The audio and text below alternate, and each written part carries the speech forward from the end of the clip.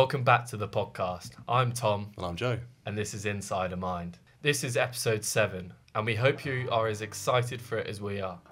We are joined today by someone whose thoughts have inspired thousands of people around the world and a personal idol of mine. This is Matty Wilson.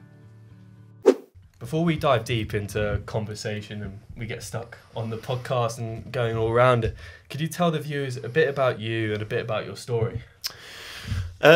Yeah, I mean, in a nutshell, I'm a digital marketing agency owner, so that's my main business. I run an agency. I've been into marketing now for like 14 years now. I've been doing it, I think, which makes you feel old. But I'm 37, got 3 kids. Had 3 kids when I was very young.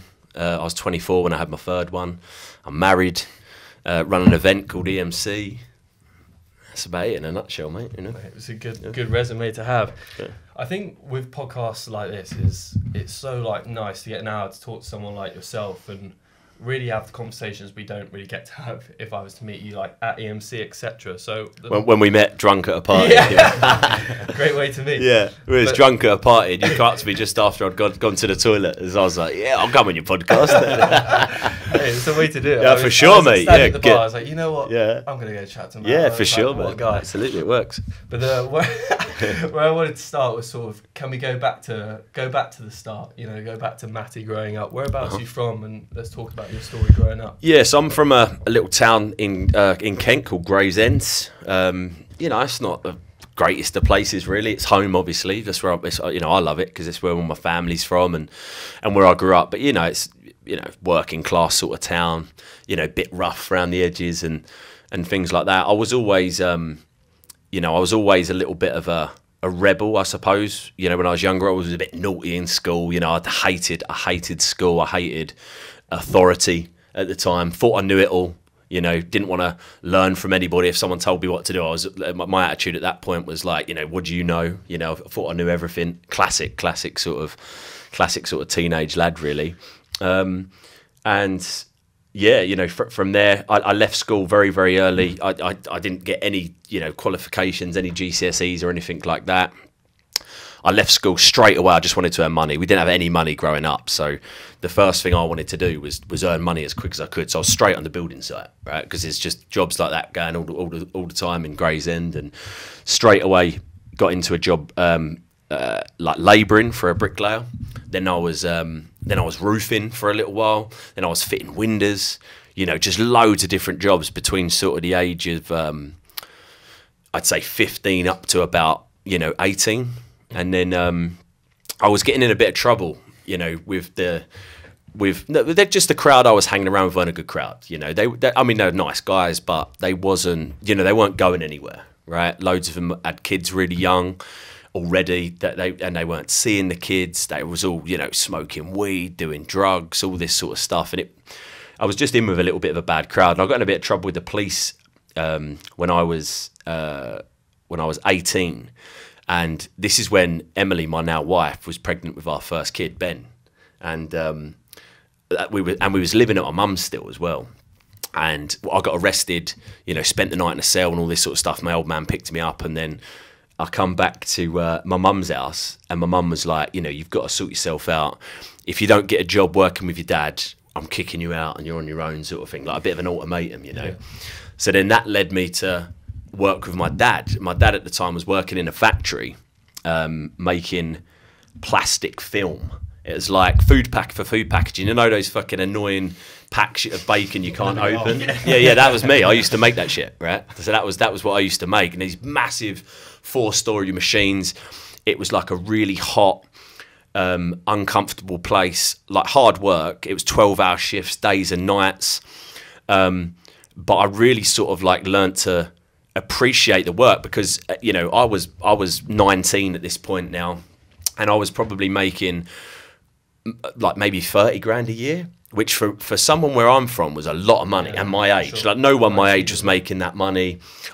Bearing in mind I was working every hour under the sun though, because obviously we'd now got a house, and I've got a kid, and I actually really enjoyed it. But it was there actually, I'd always tell this story. It was in that factory where you know, if I could sort of like say a point where my life went in a completely different direction, it was working in that factory, because there was a couple of reasons why.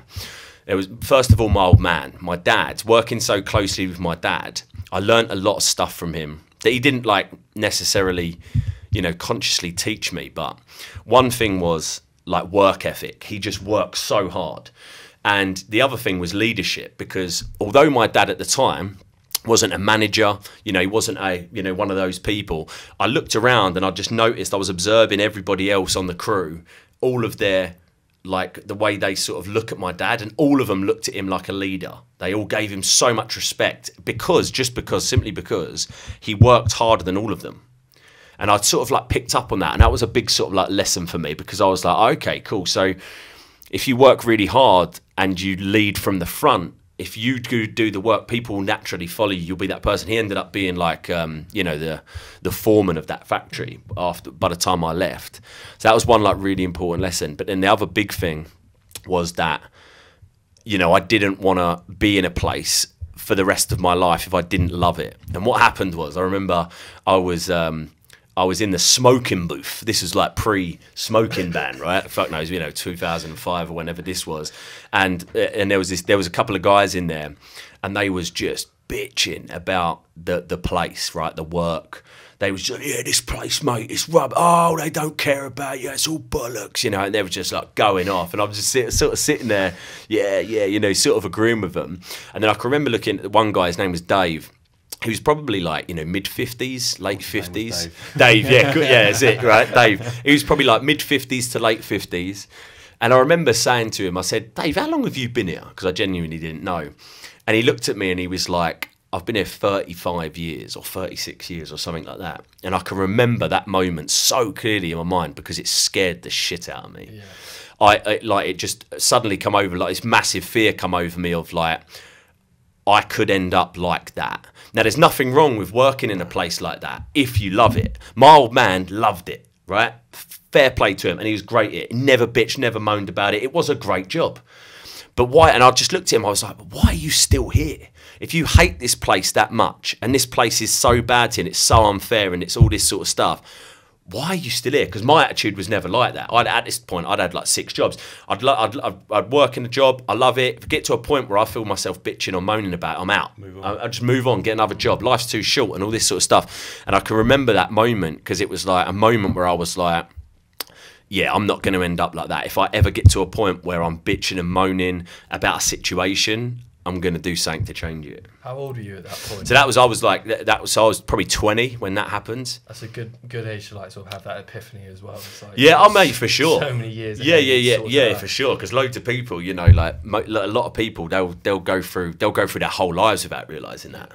Coming back to the school point, and I find it really interesting because I wasn't great at school. Like, yeah. I actually did quite well sort of when it came to academics, because I sort of had this like hyper-focused type thing on my ADHD, where I was able to sort of lock in and get it done at the last minute. Yeah. But like I was never like the best behaved. I was always in trouble and stuff like that, and that kind of resonates with me. Yeah. You said you dropped out of school. What sort of like didn't you like about the authority of school, and was it just the whole structure as a whole, or was it, you know, it was more nature versus nurture? You were in a bad crowd and that pushed you that way?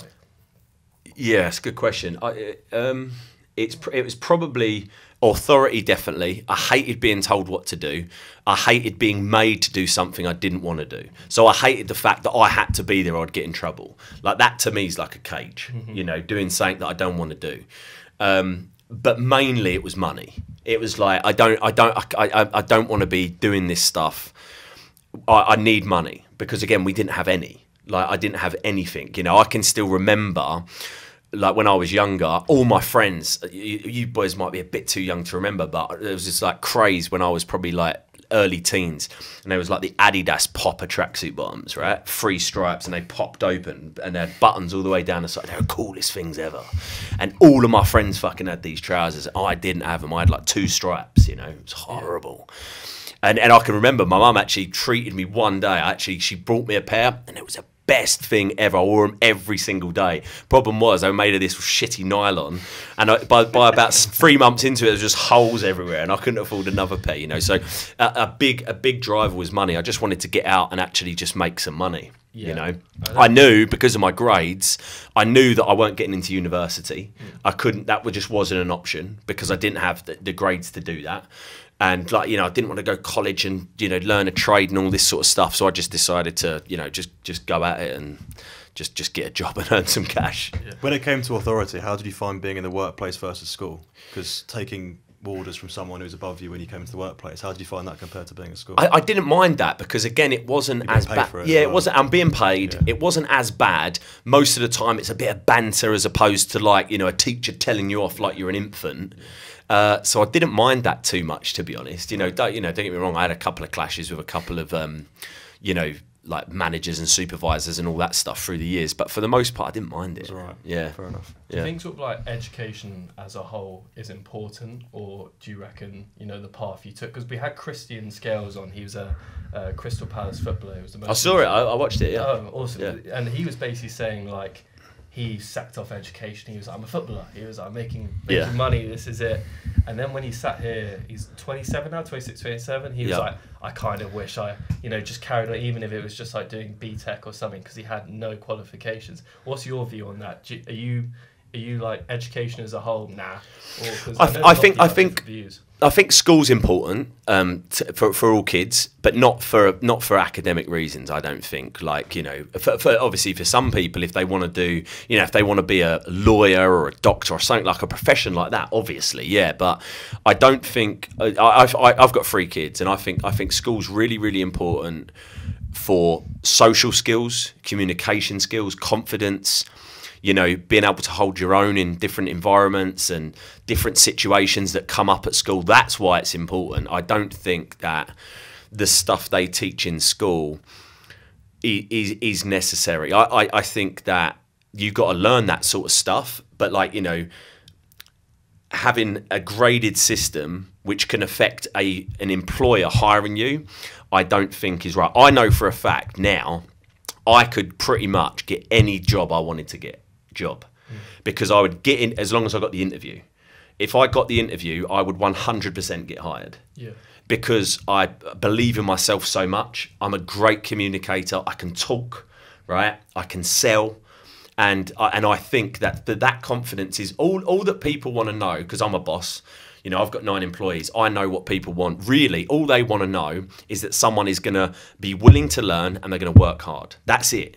Because at the end of the day, just because I've got let's say I had a degree in maths, right? And then I go get a job, and yeah, that's important, but most of the job, you don't need that stuff that you learnt in your degree. Right. You don't need that stuff. You're going to be talking to people, you're going to be following a system that someone's going to teach you anyway, but the degree is like, oh yeah, he's got a degree so he can learn. No, anyone could learn it, but the problem is that's like a big sort of... it's like a big barrier for people hiring people, and I think that's wrong. 100%. I think more employers should look at the person, because how I always say it is I value common sense over intelligence. I would trade common sense for intelligence any day of the week. Any day of the week. You give me common sense over a degree, you know, anytime, because I know that, again, working with smart people. You know, you give them simple tasks where they have to make a simple decision, which is a common sense based decision, and they get it wrong because it's not analytical and they can't figure it out. There's not a formula for it. It's just a decision. You just got to make the decision. True. And that takes common sense, and that's the most valuable skill, I think. You know, but I think we've got kids have got to go to school. Obviously, I'm not saying that all my kids' school, but like my son's just finished his GCSEs. Just finished them. He's got his results, and he done great, like all B's. And, you know, he was freaking out a little bit a couple of months ago, and I said, look, mate, just so you know, I don't give a fuck what your grades are. Do not work yourself up. Just do your best, and it doesn't matter. I'm telling you now, no matter what your grades are, you're going to be fine, because you're confident, you can talk to people, he's got common sense. That's all that matters. So, and I definitely don't agree with like parents, you know, pressuring kids to do well in school and all this, because I don't think, honestly, grades they're pointless. It's a shame that so many employers now I've never looked at a CV in my life. ever. You just hire off Never. instinct. I just get them in the interview. What my team does is they'll look at it in terms of, you know, are they all right? And then get them in. I don't want to see it. I don't want to make any prejudgments because none of it matters. Just get them in front of me and let me see what they're made of. It's really interesting, actually, because I went to a school where I was one of maybe 3 or 4 people that didn't go to university. Yeah. Like genuinely 3 in the entire year group. And I was like, it's not for me. Because I didn't exam well at all. I knew all the answers, but I just couldn't put it down on paper. So when I got my results back, I thought, I knew all the answers, but I just couldn't. But it's neurodiversity isn't catered for school kids. You know, Tom and I the same thing, and probably you as well. Like, you knew all the answers, but you couldn't put it down to paper. Yeah. So when I didn't go, people really couldn't understand why. And the parents were like, why wouldn't Joe go to university? And I want to get into my own business and start my own thing up. And I've been doing it for 10 plus years since then. So same as you, most people that I know who examined really well couldn't cope in an interview situation. Correct. Yeah, absolutely. But that was used to piss me off. That what you just said. That was I used to get an answer right, and then they would score it wrong because I didn't put the formula down of how I worked it out. I don't know how I worked it out. I did it all in my head. Yeah. And as well because like what schools need to they're so behind schools. Like, you know, it is broken because what they've got to do is they have to profile each kid first, and they have to teach everyone in a different way. Like, I was dyslexic, right? Bit of ADHD, obviously, and, you know, my attention was never there because I'm a dreamer. But that doesn't mean I'm not smart. That just means I drift off because I can't look. If you put a load of paper with lines of writing in front of me, I get overwhelmed, I get distracted, and I start drifting off. I paint pictures in my head. If you draw me a picture of how that fucking works, I'll get it like that. I understand now. Get on a whiteboard and show me. And I understand, okay, yeah, got it. Someone does this with their hands and they're doing I can understand that. You give me a sheet of A4 paper with a fucking load of work, I'm like, what the fuck? I don't even want to read it. Even with emails. If I get an email that's too long, I say to my PA, can you just tell me what that means? Because it overwhelms me. I can't like look at too many words, you know. And then there's loads of different, you know, like learning abilities and all that sort of stuff. And they need to be in different environments, but everyone's wedged into the same thing, which is an old school, you know, early 1900s way of teaching. They're like the academic way with books and like words and writing and all that sort of stuff. With like the technology and stuff that we've got now and computers and screens and shit, it should be a lot more advanced than what it is, but they're still so far behind, you know. 100%. How was this for you, like school as a whole, like mentally? Because I know I think I speak for Joe as well. It's like I literally felt like when we were running through books, nothing was going in. I was trying, but just like you said then, if someone was to teach me in a different way, it was easy. And that led to me like getting incredibly stressed out and gave me like really bad anxiety through school. Yeah. And I feel like a lot of people in that position, I'd love to hear like, did that have the same effect on you, or were you just a bit like, actually, you know what? Yeah, I can relate to it. I can relate to it. But for me personally, it never bothered me to the point where I was ever stressed or worried. I just didn't. Yet again, I was a shit. I just didn't care. My attitude was I don't give a fuck. I don't know how I got the grades I did. I got a couple of C's and I got a B, which was remarkable because I didn't read a book. I didn't attend most of the classes, you know. But I luckily never let it get me stressed out. What you find is the people that it stresses out the most are the ones that are really fucking trying to do it, the ones that are putting the work in. Like my son, you know, he was getting a little bit stressed out. He's I don't know where he's from, you know. It's like he's always done so well in school. We've never had to make, because again, we're not that type of parents. We won't push him to do homework. He's always done it. We've never asked him. He's like got predicted A's and B's for everything in school. So where the fuck has he done that, right? But again, he did get to a point where he was letting it stress him out a little bit much, you know, to the point where, you know, had a conversation with me. He's just like, you know, it's getting to me now. What if I don't get the grades? It don't matter, mate. It doesn't matter. Yeah. Another thing, I put out a little poll on my Instagram where I have a few followers who, you know, ask certain questions. And when I talked about your story a couple of weeks back, one of the questions was, do you think you can truly be hungry unless you've experienced adversity in life? And that like sort of stuck me, and I was like, that's a perfect question to ask Matty when he's on. What's your view on that? Yeah, I think you can. Absolutely. I honestly do. You know, I know people that have come from much more comfortable backgrounds than I did with money and stuff. They just have different drivers. You know, their main driver psychologically will be to prove, to outwork, to outperform dad, for example, right? Yeah. Or whatever. But they can definitely 100% still be just as hungry as we can, where we just come from a bit more of a you know, almost like a scarcity background. It's like we're doing it because we want what we've never had. You know, what they're probably trying to do, and where they find their hunger and drive from is trying to outwork what whoever has already had, you know. But yeah, I definitely think you can. If your motivator originally was money, when you first started making money, like actual money, what did it continue to be money after you started making it, or was it then? No, yeah, that's a really good question actually. No, it didn't. It definitely changed. Maybe probably, you know, sort of like 5 years ago, maybe it really switched for me because, you know, I was earning really good money. Business was doing well. I got to a point where, you know, if tomorrow I wanted to go to Vegas, you know, business class or whatever, I could just do it at the drop of a hat. If one of my mates said, yeah, do you want to go thingy next week? I'd be like, yeah, sweet. Got to a point where I could do it. You know, I'm not one of these people that needs like a massive house, you know, 5 Ferraris on the thing. I've never been like that anyway. Just 3, yeah. But yeah, it's weird. It just changed to, like my main focus always now, how I gauge it isn't necessarily how much money I'm making. It's always how happy I am. Okay. That's my gauge. Yeah. You know, my gauge is, you know, do I want to get up and go to work? Am I happy doing what I'm doing right now? Do I want to be here? All of those types of little gauges, you know, things like that. Am I happy with my body right now? Where my health is? Am I happy with my social life? Am I happy with my relationship? And I just sort of like look at those factors really now, you know, and try not to focus necessarily on the materialistic stuff and getting the money in. Although that's very, very important because it's one of the most important things, without a doubt, because without that, all of that stuff is way harder. Yeah. You know, but it just means that I don't just purely focus on doing it like, you know, in my early 20s, mid 20s, late 20s. That was it. That's all I was thinking about. You just spoke then about your physical fitness. I know that's big for you. You had your online coach speak at EMC. Kirk Miller, yeah. Yeah, Kirk Miller. Obviously, Joe, that's what Joe's in. Joe's a PT. Joe is huge on sort of fitness, and you know we both are in a way in happy body, like happy mind, and I'm a big believer in that. And especially like for me, physical activity. If I can exercise and have a good fitness regime, and we both play rugby. So do I. That. Oh really? Yeah. You're playing at the moment, or? Mate, I've literally found out yesterday. I've got to have an ankle operation on the 5th of November. It's quite a bad one. What do you do? I had an ankle operation. So I had an MRI last week, and I've got a bone fragment stuck in my ankle, and it's mate. It's been like 6 months now, and because with private healthcare, before they send you to like especially they put you through like physio. I know my body, and I was saying to these physios, look, there's something bad wrong with it. This elastic band you're fucking giving me ain't going to do shit.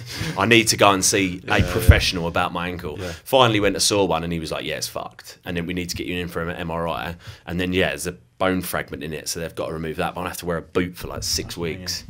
Yeah, so I'm out. I can't play till January now. So I'm gutted. Where is it you're playing at the moment? Gravesend. Yeah, Gravesend. Oh, for old Gravesendians, but in Gravesend, yeah. Do you enjoy it still? Yeah, for sure. I stopped playing first team last year. Yeah. I've just gone down to the seconds, like, because my body's just like gets in bits playing at ones level. They always call me up, but I'm just like, mate. Well, at first when I was trying to play twos, I would just kept getting called up to the ones, and then I was just like, last year I made a decision. I was like, no, I'm not. I'm just gonna be rude and tell you no every time. I'm not playing ones anymore because my body just like the way I play. I'm not a technically good player. I just run straight through people, and because our levels, like we're in this Kent ones. It's like the highest level in Kent. It's like they're fitter, they're big, they're strong. When they hit me, although it's fine on the day, the next day I'm fucking like this in my bed. Going to twos level, mate, they just move out of my way. It's brilliant. Yeah. And when they do hit me, they're soft as shit. So it's like I wake up the next day, I'm fine. So I'm like, I love playing rugby, but I'm only doing it at twos level now. You know. What other stuff do you do? What other stuff do you do in terms of like gym wise? I know you use Kirk and his program. What type of stuff does that like involve? Yeah, I mean, like recently, it's been very limited because of my ankle. So every morning, Monday to Friday anyway, I do a 5K jog. You know, very slow, 35, 40 minutes. So not nice slow pace, and then I'll hit the gym, do some weights, full body stuff, try to hit every sort of muscle group, and then in the sauna for 20 minutes, cold shower. for 10 seconds, and then I'm into the office. Have you done a lot of like cold water things? I'm trying to do it, and we spoke about this before. I literally sit in like an ice bath. Yeah, just can't bring myself. I'm getting better with it though. It's yeah, it's great. Like all the Wim Hof stuff, I've been on a few of it, so I can, you know, I've learned how to do it now. There's like techniques, breathing techniques and stuff. Really? You can master it. Yeah.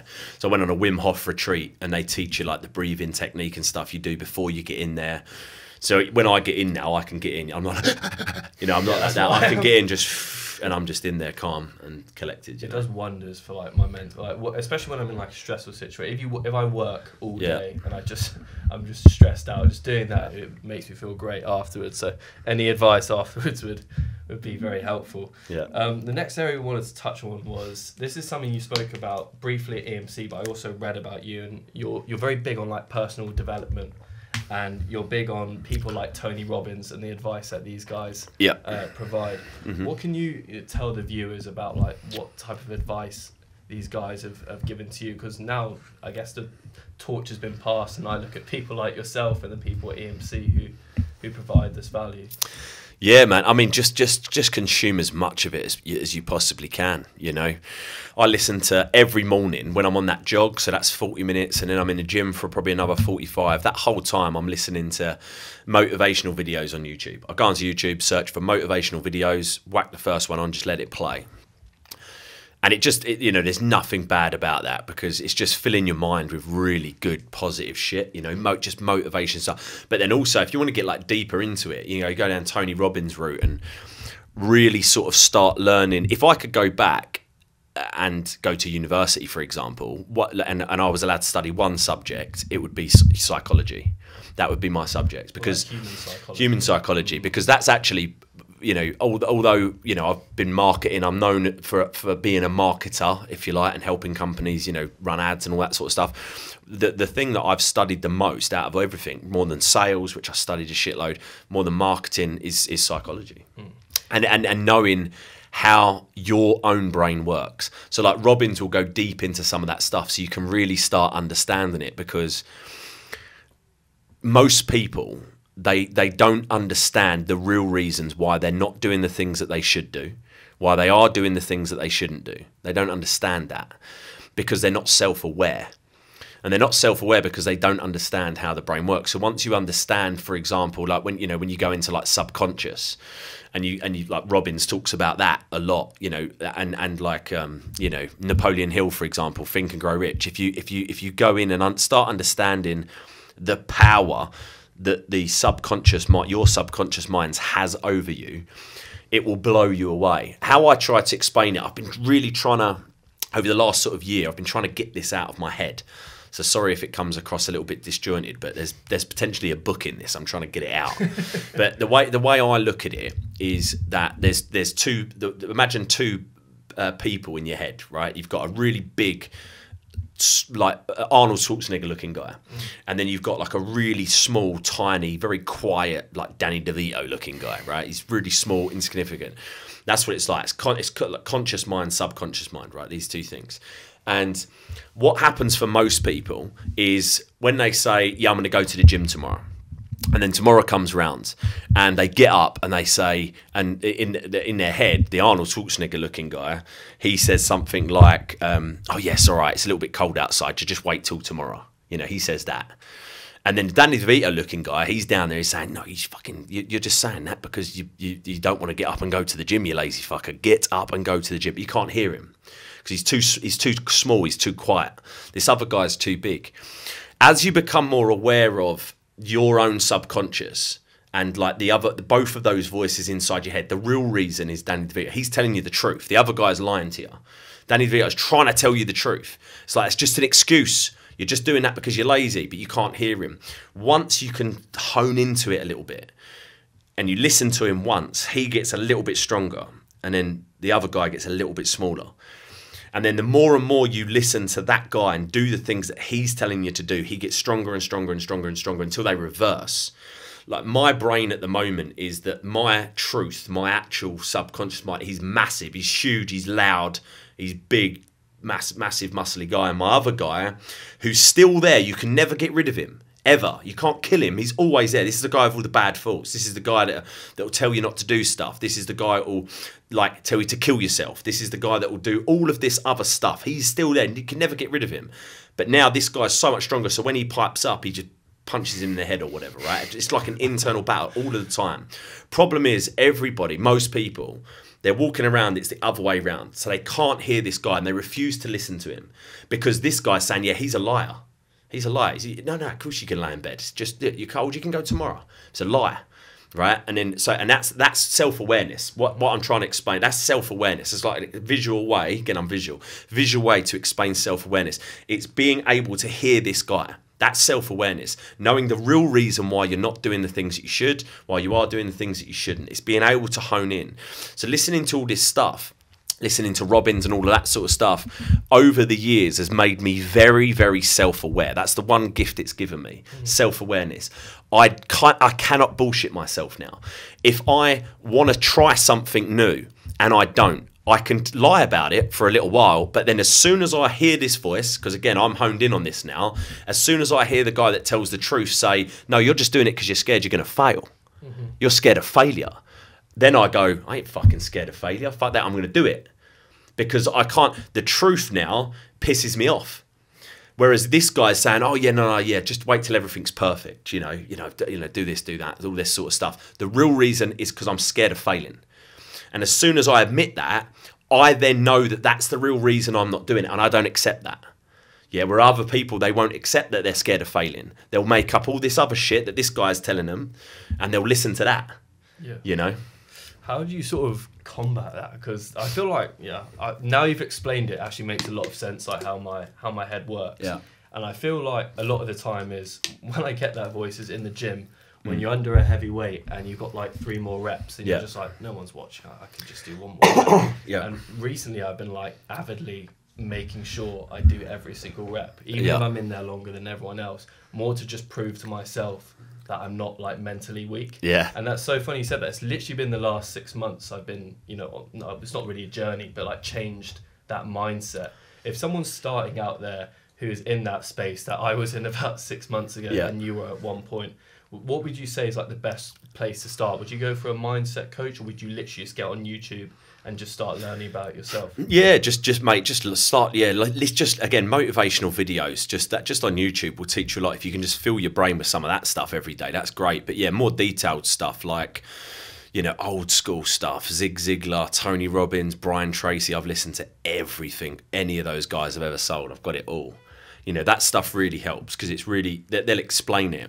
But the biggest bit of advice I can give is everyone can hear it. Everyone can hear that voice, but they lie to themselves. Yeah. That's it. And it's just getting real fucking honest with yourself. Remember when I was 29, I was really good at marketing. I was doing all this stuff, but I was behind the scenes. I was running a company for another guy, seminar events company.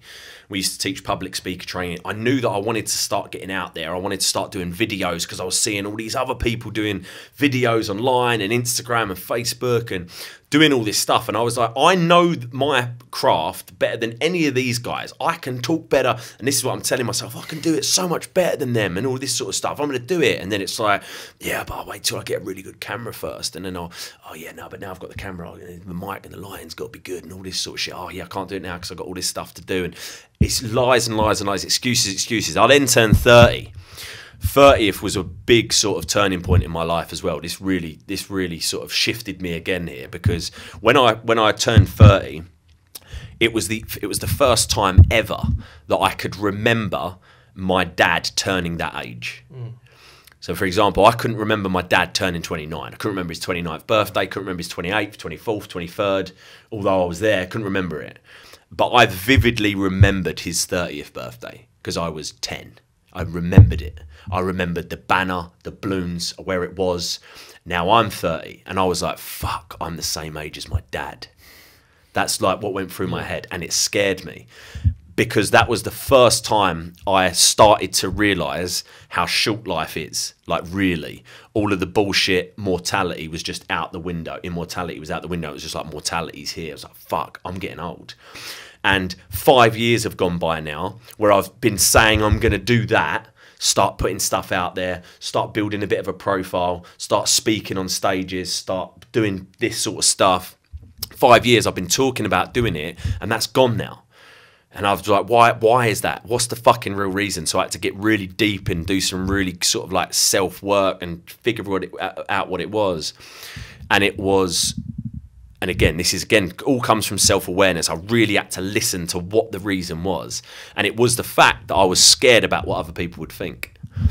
It was like, and but again, when I realized it and admitted it to myself, I wouldn't have it. I was like, that's the reason? Fuck that. But that was a controlling factor of why I hadn't done it for 5 years. 100%. So then I got real deep and I was like, okay, but so who is it that I'm scared will think something? Because all my family and everyone like that, they'll be supportive.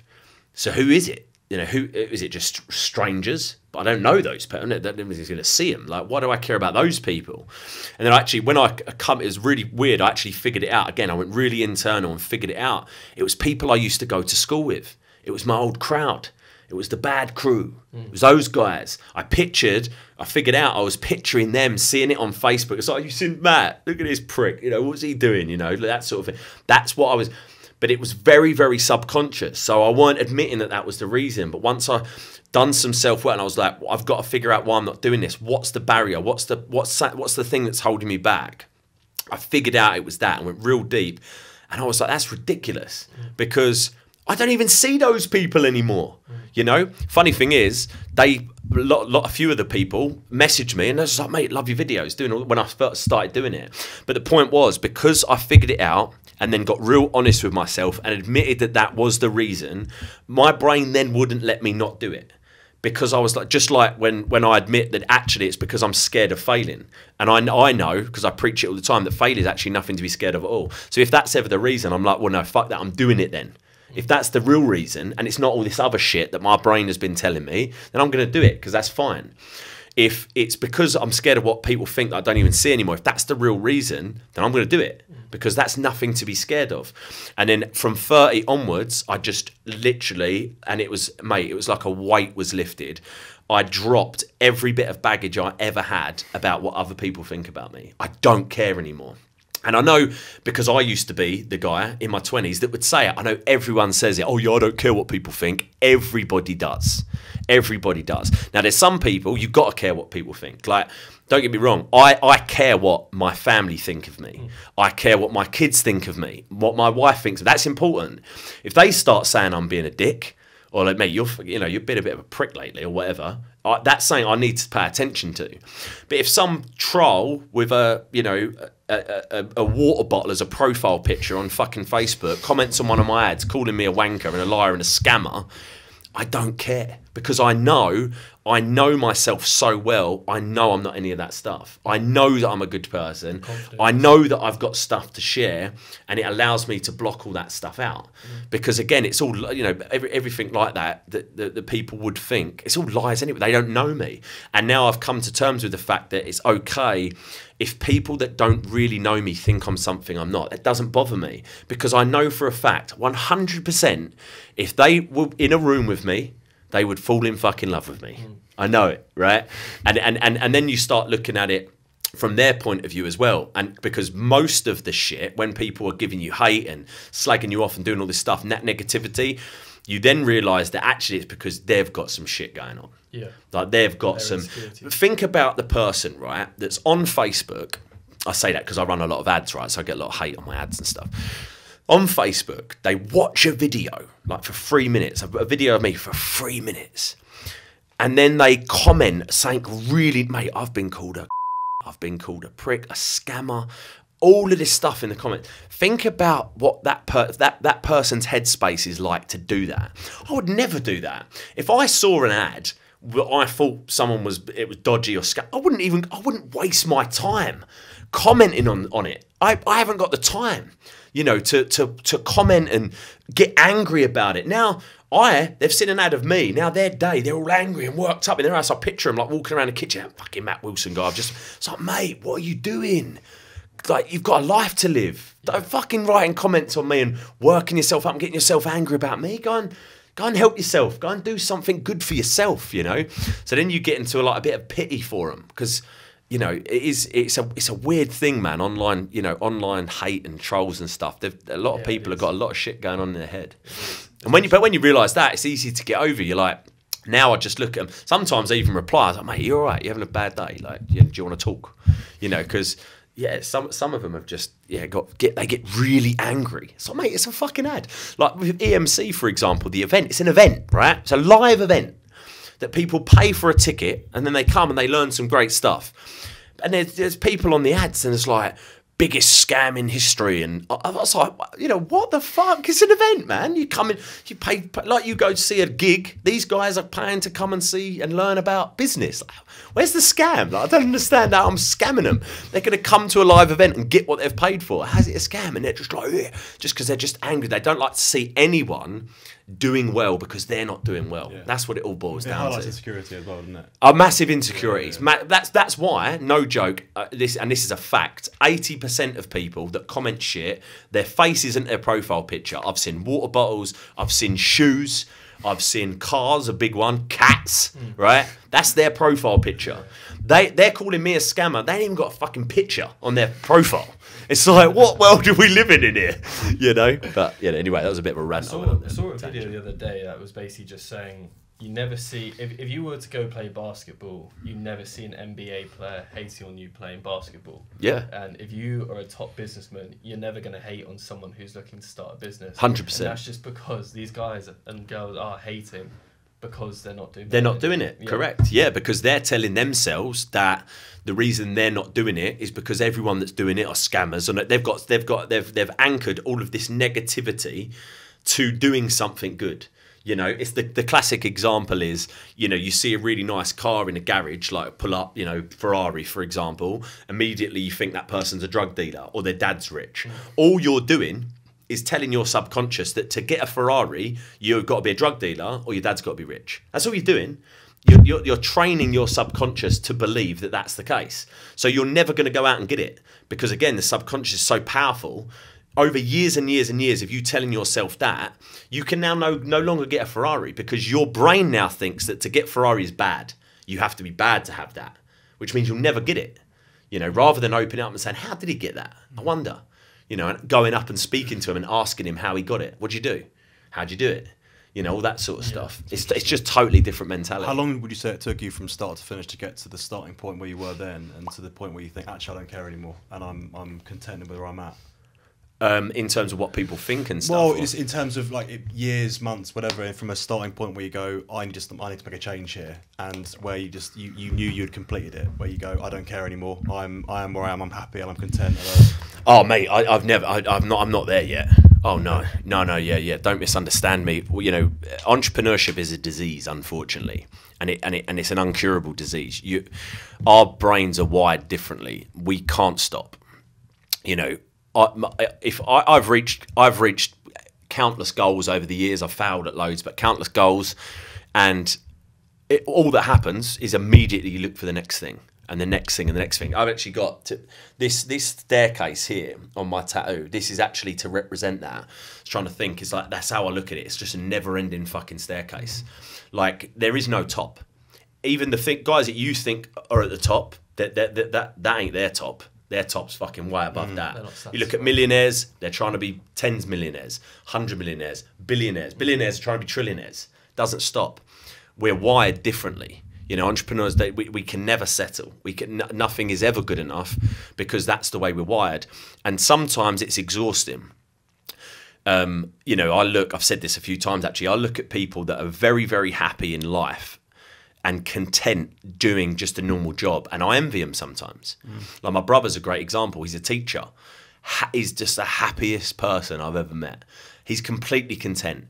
No ambition. Like, he's a teacher, right? So there's not really much ambition you can have, maybe to be a head teacher, but there's not really much ambition you can have, but he's happy doing it.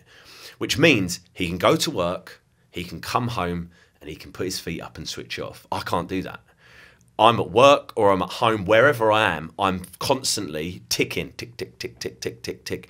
I'm always thinking about what I can do next, how I can do more, how I can reach more people, how I can do all this stuff. And it's exhausting. But that's what we have to put up with to have the life that we have, to get the things that we have, to see the places that we have, to meet the people that I have. That's what we've got to sacrifice, is that contentness, and it's never going to come. So are you able to switch off at any point? Not really. Not No, at all? Not no. holidays, no... Holidays, sometimes I can. I mean, you know, give me like, maybe it'll take me a couple of days though. So holidays, it's a little bit easier for me because I've got kids and they keep me very busy. So after, but still, it'll take me 3, 4, 5 days to switch off. And even then, you know, I've got employees, we've got business, whatever. It's even then, there's messages coming in. I'm never fully switched off. You know, because as well, I'm a massive learner. So I'm always, any sort of spare time, I write, what can I read? What can I learn? What can I sort of digest to get better? Always trying to get better. And yeah, I've spoke about it a few times actually. It's a really interesting sort of, you know, concept that sort of employee, because it's weird, like employees a lot of the time they look at people that have got like businesses and they're, you know, doing all right and they've got money and they're like, oh yeah, that'd be great to be like that. But, you know, mate, the grass ain't always greener. There's shit that comes with being like this. Yeah, okay, we get the, you know, we get the cars and we get the money and we get the respect and all that sort of stuff, but we do not switch off. It's exhausting sometimes. What I was going to say, when you brought the speakers to EMC, predominantly all, you know, brilliant entrepreneurs who made a load of money. Yeah. When you're talking with these people, sort of networking with them, are they in a similar mindset to you, of sort of just like, can't switch off? Yeah. Next goal, is that like a similar trait between them all? Yeah, it's wired into every entrepreneur, mate. It's the entrepreneur's thing. Going back, but I've always had it. You guys have got it. I've always had it since we were at school. That's what fucking ADHD is. Yeah. That's it. We can't. I'm doing something, and then either something shinier comes up, and then I'll switch and have another idea. Or I'm constantly thinking, or I get something done, and straight away I'm on to the next thing. What's really important to do, I think, and I only started doing this a couple of years ago, because again, I'm self-aware, and that conversation we just had about, you know, not being able to switch off and stuff like that, it's really, really important sometimes, every now and then, you know, where I do it in the sauna a lot, right? I just sit there, just gratitude, just think about everything you are thankful for, because the problem is with it, you're always looking forward. So you're always on a starting line. That's how it feels. You're always on a starting line. What you should do, if I look back from when I was 18, it's like the difference is massive. It's enormous, you know. But because I'm always looking forward at that next thing, I'm always in a mindset of, oh, you know, I haven't even got there yet. I'm not even doing that yet. So every now and then it's good to look back and just be like, fucking, but look how far you've already come. And that makes you feel a lot better and a lot more positive. And I think that's very, very important, because you can get, you know, I hate the word depressed, not depressed, but you can sort of get a little bit, you know, down if you're constantly focusing on what you haven't got yet. Yeah. Because that's what that is. The thing in front of you is strip everything away. It's something you haven't got. And if you're constantly focusing on something you haven't got, you're never going to appreciate what you have got. It's funny, because I spoke to my dad the other day, and he was like, you know, we're quite a tough love family. Like, we don't go around being like, you're amazing, you're amazing. And he was just like, listen, everyone at the moment saying you're doing really well and stuff like that, and like, it put me in an awful headspace. And I just felt like it's such a bad headspace to be in, when I myself feel like I'm so far behind, but everyone's telling you you're doing so well. Yeah. And that's quite a scary headspace to be in. It's kind of just expanding on the point which you said, is like, I don't feel satisfied in what I'm doing. I have to keep going. Yeah. Even though everyone's being like, mate, you're doing amazing. Like, this podcast, it's great, and the stuff I'm doing behind the scenes is looking great. And that's a pretty horrible place to be in, and I'm sure one that you've been in as well. Yeah, but it's good to be like that. I don't, again, that's just the way you're wired, mate. You know, you're the same as me. You're never going to get that. But like I said, that's why it's important to look back. You know, it's definitely good to be like that. I mean, you've always got to be honest with yourself. Don't bullshit yourself about how well you are doing. You know, I'm like it with rugby. Rugby's a great example as well. I never think I play well, ever. I get off the pitch and everyone's like, yeah, mate, you were amazing, you did all this. And I was like, man, all I think about is the shit that I did wrong that I can do better next time. I don't focus on it. And I'm like that with anything I do. With the event, all I'm doing at that event, you know, you say it's amazing, all this, all I'm looking at is everything that's shit about it. I'm like, this has got to change. There's nothing wrong with that, because that's how we get better. That's like, that's honesty. That's, you know, that's being self-aware and honest of the reality. And there's nothing wrong with that. That's how champions are made, you know, taking on that feedback, trying to get better. Because the other side of the coin is delusion. Whereas, oh yeah, I am great and all this sort of stuff. This is what I used to do. When I was, again, late teens, I didn't want to learn anything because I thought I knew it all. You know, no one could tell me anything because, again, I just thought I knew it all. And someone that thinks they know it all can never, ever get better. If someone does something wrong and they don't take responsibility for it and say, yeah, I fucked up there, and this is what I can do better next time, that person's never getting any better. That's one of the worst character traits you can have in an employee, for example. I don't care if someone fucks up at all. It's good to make mistakes. It's how you learn. But you come to me and say, oh, yeah, but it's this person's fault. No, it's your responsibility. It doesn't matter whose fault it is. As a manager, you know, I used to get, it's the most painful thing to do when I was running a company before. As a manager, it was the most painful thing to do. Something goes wrong that someone underneath me did. It's completely their fault. I can't then go to my boss at the time and tell him that, oh, yeah, no, it was his fault down there. He fucked up. That's bad leadership. That's on me. He's my responsibility. So whatever he does wrong is my responsibility. So I have to tell him that it's my fault. What bad leaders do, and this is where you get people like hating on management and hating on managers and all this, is they're snitches. So if that person there fucks up, they'll go to the boss and say, yeah, mate, it was him. Fucking get rid of him. He's rubbish. You know, bad leader. That whole team now are not going to trust this person ever because all they think is, yeah, if something goes wrong, you're not going to have my back. How people follow you, people follow you into battle, follow you at work, whatever, on a team, captain of a rugby team or whatever, is because they know when it comes down to it, you're going to have their back. That's one of the most important characteristics of a leader. And that's how you show it, by taking responsibility for shit. Now, don't get me wrong. I'm going to give that guy a bollocking. And he's going to learn to not do that again. But I cannot tell that person that it's his fault. Yeah? Yeah, for sure. Yeah. I'm wary of time. Yeah, no worries, mate. But I'd love to end it on these two questions. Yeah, go for it. What's the plan for you over the next 5 to 10 years? I know you're constantly step after step growing, but where do you see yourself in 5 to 10 years' time, personally and in sort of business life as well? Yeah, I mean, well, personally, best shape of my life. You know, one of my big goals, as soon as I get this ankle operation out, I want to get into ridiculous shape and be like 38, 39 and just be like six packed up, you know. So that personally there, just being able to run and just be fit and healthy. But main goal always, right? Be a good dad and all that sort of stuff. Business wise, obviously EMC, that's a bit of a passion project. You know, 5 years, I probably would have sold it, hopefully by then, you know, sold it. You know, multi 8-figure exit is what we're going to go for that event. Yeah, for sure. Agency ticking over nicely. My team's still there. Me probably out of the business and doing more stuff like working with other businesses. What I love is like going into another business, helping them, strategize with them, and just helping grow other companies as well. You know, I'd love, so once my business is at the stage where I can completely step out, EMC's done the same. You know, what I'd love to do, if I had millions in the bank, that's what I'd do. I'd be approaching companies, doing deals with them. Look, get me on the board, bring me in as a shareholder, and then working with them from like a strategic point of view, because that's what I love doing, that sort of stuff. Mate, I love that. Awesome.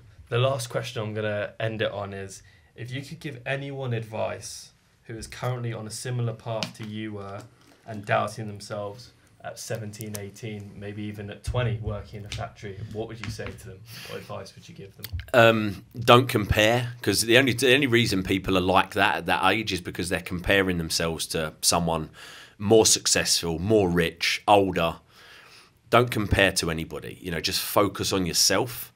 Don't care what anyone thinks at that point, and be patient as well. When you're 20, you think that you've got to have everything figured out by 20. I still haven't got everything figured out. I'm 37, you know, and if I could go back and tell 18-year-old Matt, 19-year-old Matt, 20-year-old Matt, just be more patient. Like, mate, you've got so much time. Learn, take this time, especially in your 20s while you've got loads of energy, to learn everything you can. But, you know, the most important thing is don't let things that aren't actually important get to you. And normally that is what you haven't got or what somebody else has. Yeah. Unreal. Mate, what a pleasure. Thank you so much. No worries, man. Thanks for having me. I appreciate it.